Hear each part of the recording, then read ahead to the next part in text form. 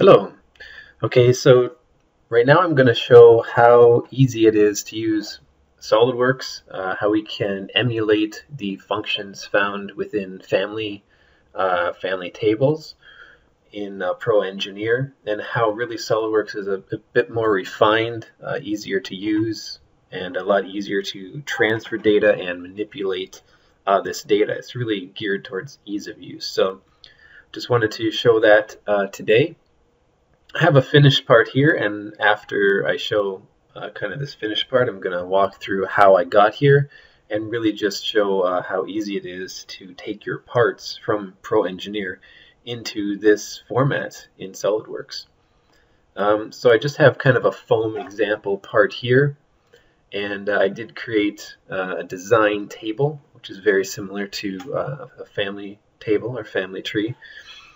And we can see that it's bent here with a hole in it, and I can very easily select from the same file different, we call them configurations, so different configurations of this same file.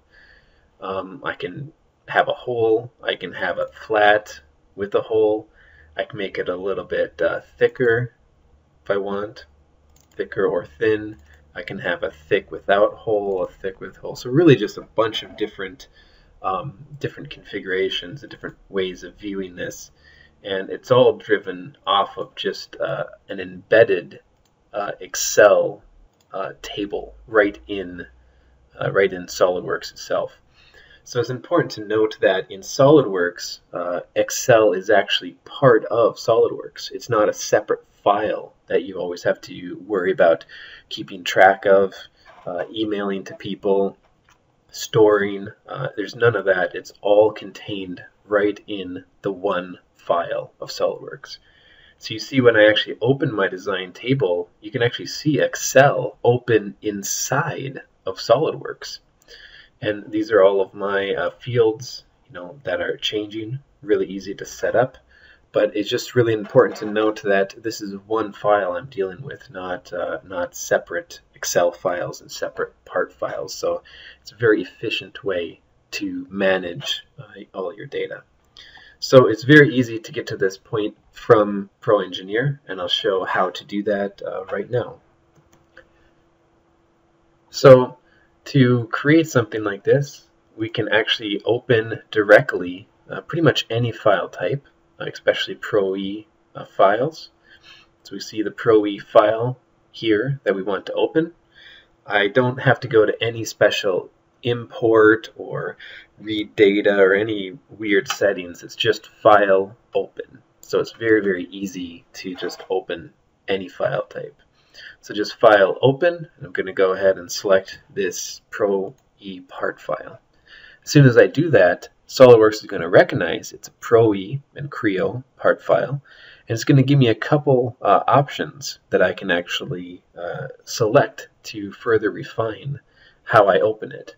Now it can just import the geometry just as a dumb solid, but really SolidWorks can actually analyze the geometry and extract some of the sketches directly from it. So we're going to do that, analyze the model completely, and select OK. So it found a couple of features that it can go ahead and recognize in here. So I'm just going to let it do that. And we see that it brought in, the basic shape, the basic foam shape here, right directly from Pro-E.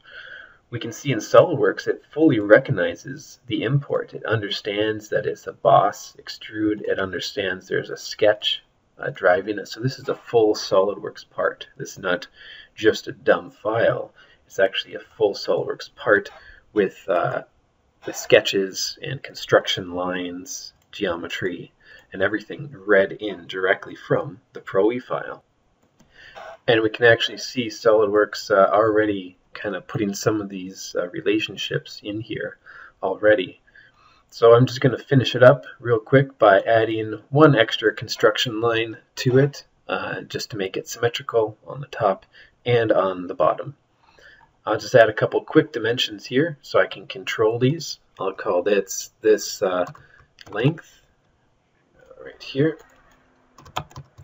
So all I'm doing here is I'm just naming the dimensions as I put them in. So that way it's very easy when I create that Excel file to understand what dimensions I need to change. So we can see now if I click on this, it actually is the dimension length. And if I click on this dimension, it's the dimension width. So it's very, very easy to rename any dimensions that you need, and then it'll be very clear to you what you're going to need to change later on in order to very easily modify this part. I'll make this one last one. I'll call this the height.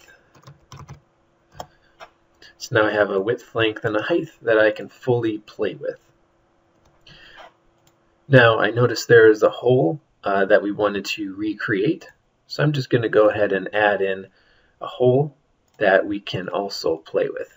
Again, if you notice, I'm using what's called mouse gestures to make this very easy and simple to add in holes, to add dimensions. Mouse gestures really speeds up everything and really keeps your mouse at the center of the screen. So now that I have a nice hole in the middle there, I'll just rename this to be hole. Again, just to make it easy for me to understand what's going on when I create that Excel file. So I have all this set up, and I also notice that sometimes it is flexed. It's kind of bent around a cylinder. So I can do that very easily just by typing in flex in my search tool up here, and this will be able to run any command that I want.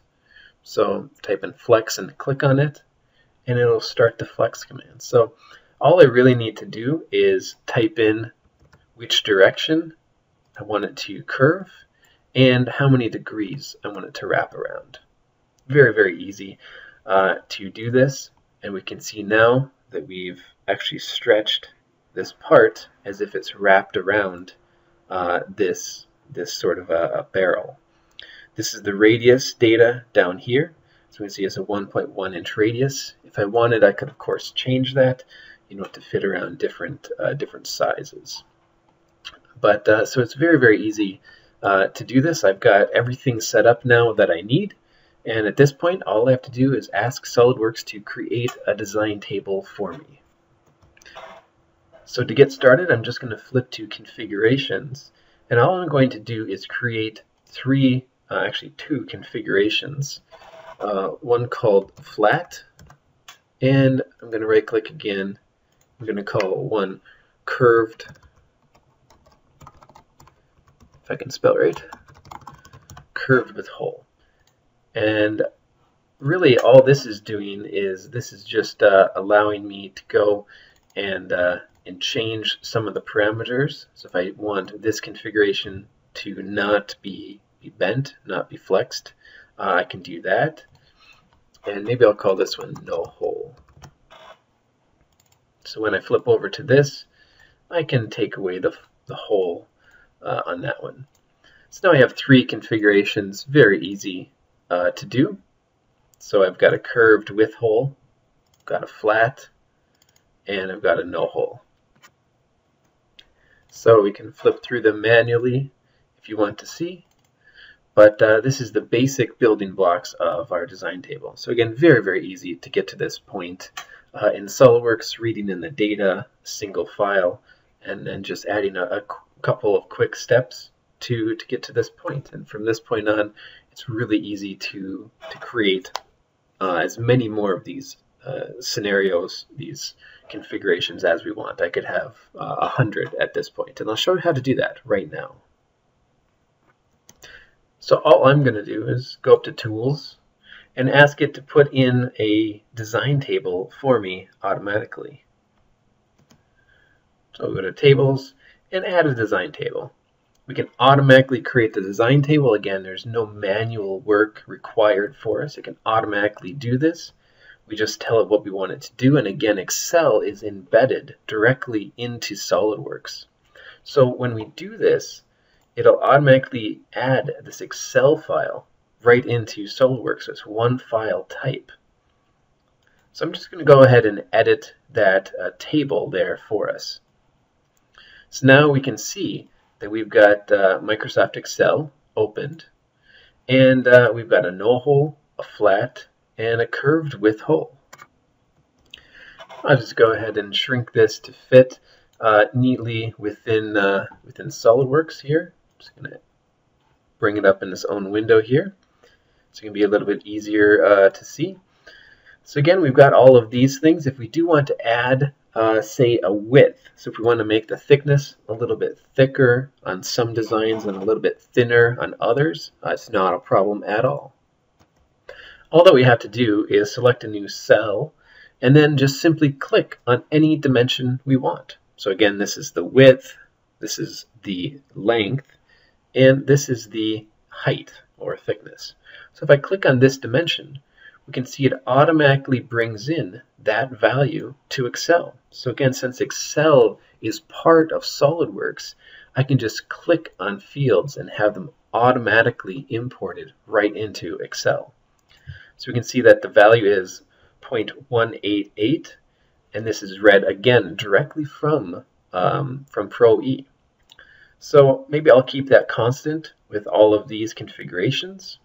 And maybe I want 3 more, so a total of 6 configurations. And I want them to go up to maybe 0.35 inches for these 3. So everything else is going to stay the same, suppressed features and everything. But I'm just going to create 3 new ones, and I'm going to just call them thick, no hole. I'm going to call this one thick, flat, and thick, curved with hole.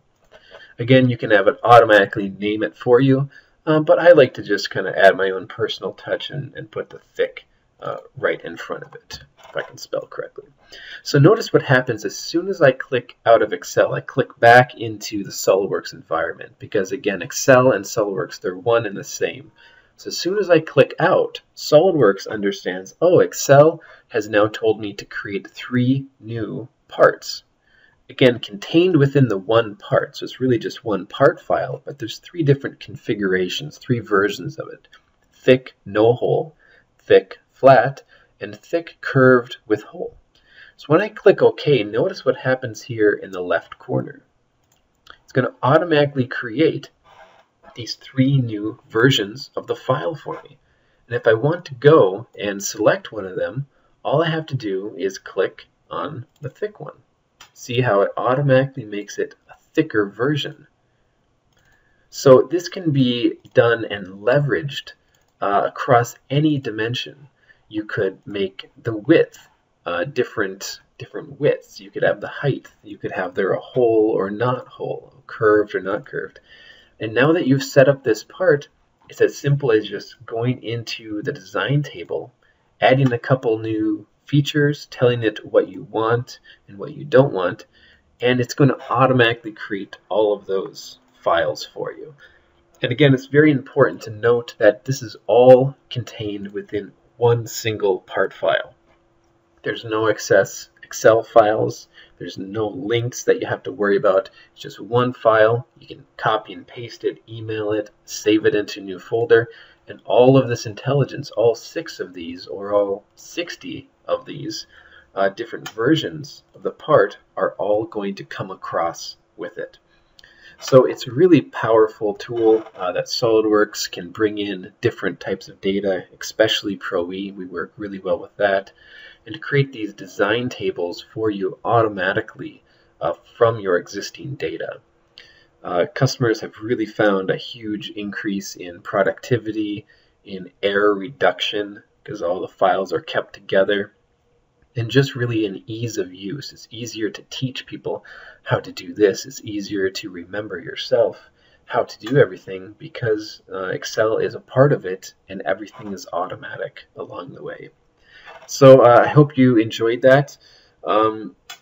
Just a quick, I guess, tutorial on how SolidWorks can bring in Pro E data and automatically create a bunch of different versions of it, automatically all contained in the same file. Thank you and have a good day.